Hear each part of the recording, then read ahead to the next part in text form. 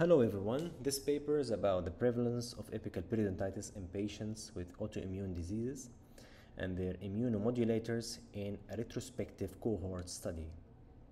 So the aim of this study was to investigate the prevalence of apical periodontitis in patients affected by autoimmune diseases and taking biologic medications. These autoimmune diseases were rheumatoid arthritis, which is the most common inflammatory arthritis, and the prevalence of this disease is 1%.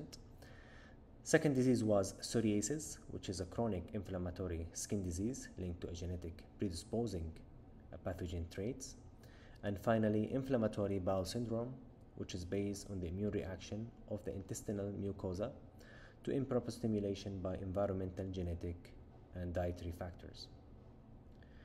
The inclusion criteria for this study, they chose patients, men and women, aged between 18 to 90 years old, affected by one of these autoimmune diseases, and were treated with biological medications for at least 3 months, while the exclusion criteria was if the patient presented already with periodontitis or had diabetes, cardiovascular disease, or osteoarticular pathologies other than rheumatoid arthritis or cancer, or those who take other medications, and patients with incomplete clinical documentation. All of them were excluded. The study had two groups. One, the autoimmune disease group, which include 99 patients and total number of teeth, 2,440 teeth. And they were divided into 3 subgroups according to the disease type, while the control group included 99 patients and total number of 2,655 teeth with no systemic disease and not taking any medications.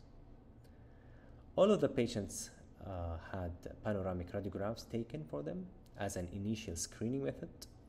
Also, periapical radiographs were taken for those teeth presented with either direct or prosthetic restoration, or apical periodontitis was suspected. Also, the DMT, which is the decayed, missing, filled teeth index, was scored and calculated, and the periapical radiographs were scanned and assessed by 2 trained endodontists. For the results, the DMT index was similar in both groups, but at patients level, the prevalence of apical periodontitis was higher in the study group of autoimmune disease patients with 65.7%, while in the control group it was lower by 46% only. The autoimmune disease patient had 2.2 times more increased risk of diagnosis of apical periodontitis compared with the controls. Smoking also was associated with an increased prevalence of apical periodontitis in both groups. On tooth level, the number of teeth with apical periodontitis was remarkably higher in the autoimmune disease group, more than in the control groups. Patients had also the same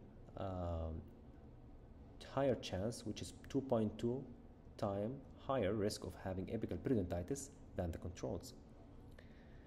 As a conclusion for this paper, patients affected by autoimmune diseases showed a higher prevalence of apical periodontitis, confirming the role of an altered immune system in the pathogenesis of the condition of apical periodontitis.